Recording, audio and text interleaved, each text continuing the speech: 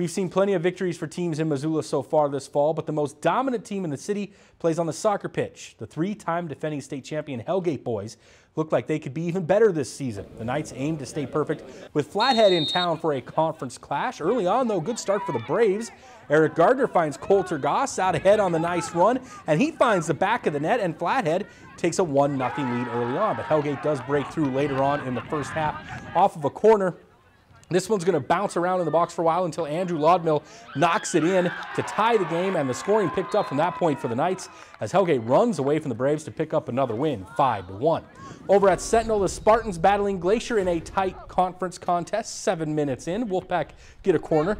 Diego Mendoza perfectly sends it in, and Micah Heel gets his foot to it and puts it in as the Glacier takes a 1-0 lead. Now midway through the first half, Sentinel gets out ahead of everyone. Moa McNellis racing in and beating the keeper to tie it up. Sentinel comes alive in the second half as the Spartans surge past the Wolfpack 5-1.